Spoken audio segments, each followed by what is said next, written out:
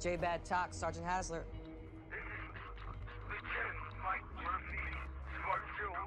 We need immediate air support.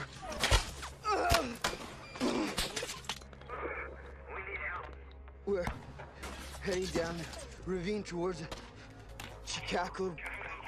Roger that, Murphy. We need immediate CAS. Lieutenant, I need your 10-digit grid. Please hurry, sir. Thank you. Oh, God.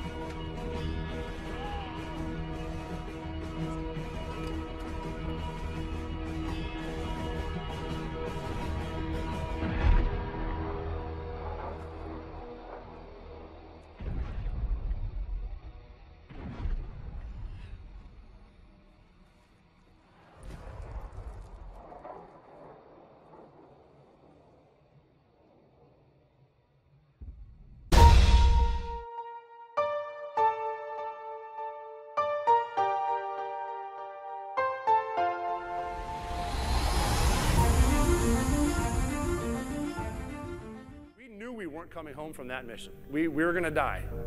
We're going to get shot down on the way in. We're going to run out of fuel and just be in Pakistan and live our short, miserable lives in a Pakistani prison. If anyone's going to blow himself up, it's bin Laden. We're not coming back. The guy that ended up in the point man position taking me up the stairs to bin Laden's bedroom, he pulled me aside before we left and he said, "Don't take this the wrong way. I'm going. But if we know we're going to die, why are we going?" Which is just legit. He wanted to say it out loud, and I said, that's a good point. We are not going for fame, and we are not going for bravado. We are going for the single mom who dropped her kids off at elementary school on a Tuesday morning, and then 45 minutes later, she jumped to her death out of a skyscraper.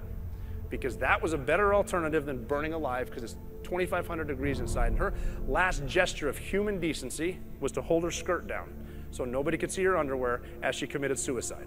And she didn't want to do any of that. She wasn't supposed to be in the fight. We're supposed to fight. That's why we're going.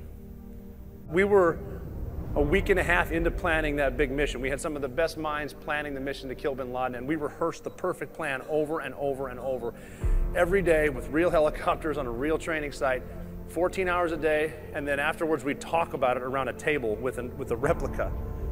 And one night, the boss said, "All right, guys, what's the worst thing that could happen?" And the youngest guy in the room said, "Well, hey, the helicopter could crash in the front yard." He's like, "What? I mean, can we talk about that for 20 seconds? And that happened. But we were able to take a potentially catastrophic event and turn it into something great because of our preparation. No matter what, we never quit. People will be so close to a goal 95% of the way there and have a bad day and then throw their hands, or a series of bad days. That's it, I quit, I'm done, You are not having a bad life, you're having a bad day.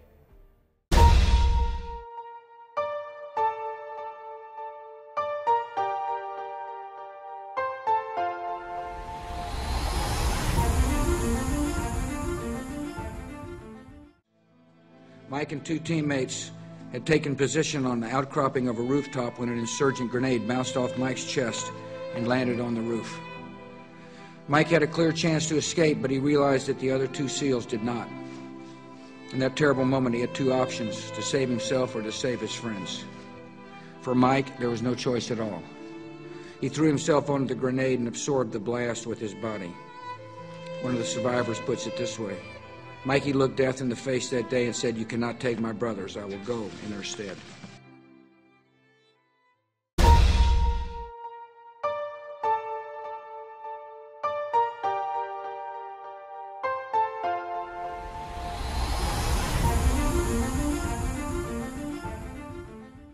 Took us about an hour and some change to get to where we were going.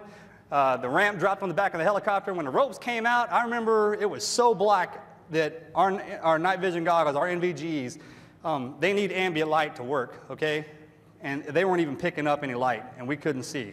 That's how dark it was. And we were about 35, 40 feet off the ground. So Axe and I were one side, Mikey and Danny on the other, grabbed the ropes, fast roped out, hit the side of the mountain, and landed in a snowbank. Our target was only 4 miles from us, but it took us 8.5 hours to get there. That's how bad the terrain was, okay? We were skirting the sides of this mountain. We'd catch into these sand traps, and the guy would just disappear right in front of you, you know? We get to our target. On one side of the mountain, there was a village, nothing going on, and then our objective was on this side. Our target, out of that thicket of trees, 70 meters, then it broke out into about 100 meters of grass, straight down. Kind of give you an idea, those of you know what a double black diamond is, y'all know who ski? Kind of like that, you know what I mean? We had to dig the ground out, and I was leaning against the mountain like this, and when I wanted to watch the target, I'd lean off the mountain and grab those trees and just bring my binos up or my camera or my rifle or whatever it was. Well, 100 meters of grass and it hourglassed, and then it snaked down, and there's a river down there, and then there was our objective. So we set up in a triangle formation. I was at the top, Axe was to my right about 15 meters, Mikey was underneath me, and Danny was to my left on the radio. So we sat there, man, there wasn't nothing going on. And I was like, all right, we're gonna be sitting here for 7 days, you know, probably, and nothing gonna happen, because that happens. But we were sitting there, and I was looking on my target, and all of a sudden, you know, I get back on glass, which means I'm on my scope, and I'm looking, and all of a sudden these little brown legs jump over the muzzle of my rifle. And I'm like, it's not one of my guys. And the first guy I saw had 2 RPGs on his back and an AK-47. He was postured up, looking down, right down at us, and then there was about 60 guys in line with him, looking down over us. And then I looked on my left flank, and there was about 50 to 60 guys coming down on that side, and just as many on our left side. And I was just like, oh, good Lord, man. I was just like, whoa. And I